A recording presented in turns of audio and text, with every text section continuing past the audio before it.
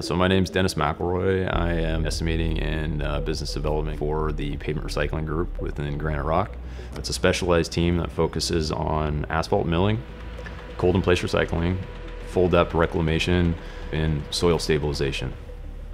And I have the awesome opportunity to work with Caltrans to move specifications and just talk about where the state's heading when it comes to partial depth recycling now. And some of our other industry partners in Caltrans are working on, and we're seeing upwards of 40 to 50% cost savings with that strategy compared to traditional remove and replace options. So state DOT Caltrans folks, it's been retermed PDR or partial depth recycling. For everybody else, county and city folk, it's still cold in place recycling or CIR. The City of San Jose is a juggernaut in the pavement preservation game. They have been for a very long time. They've been doing work probably since 2010-11, just improving their road network and really having an impact on their cost structure for their citizens. So we're able to talk to a lot of different agencies using RSA, Aura, these different groups. RSA here in the last couple of years has been real strong at getting the word out on the different recycling technologies, and I think that's been a big help.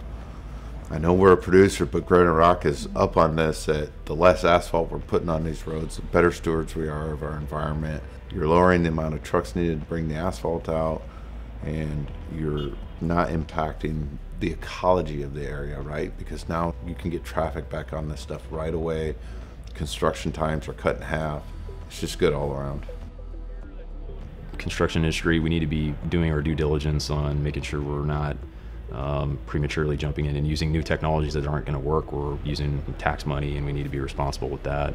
In San Mateo County, that whole area regionally is impacted by no dump sites. We're seeing a lot more of the agencies in that region and the geotechnical engineering firms that are assisting these agencies wrapping their head around the fact that this is a problem.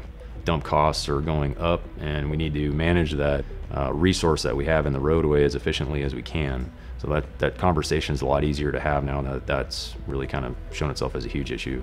We have an extensive backlog this year. We have the most CIR shifts we've ever had. We're going to complete 78 shifts of PDR this year. We probably have 180 machine shifts for the FDR. My guys are going to travel. They're going to get to see parts of the state they maybe haven't seen for a while. We have a very large job working with the County of Fresno. It is traveling through 3 separate towns, Selma, Fowler, and Kingsburg. That's a super exciting job, new customer to us, and a very big project to showcase the impact that we can have with this pavement preservation method.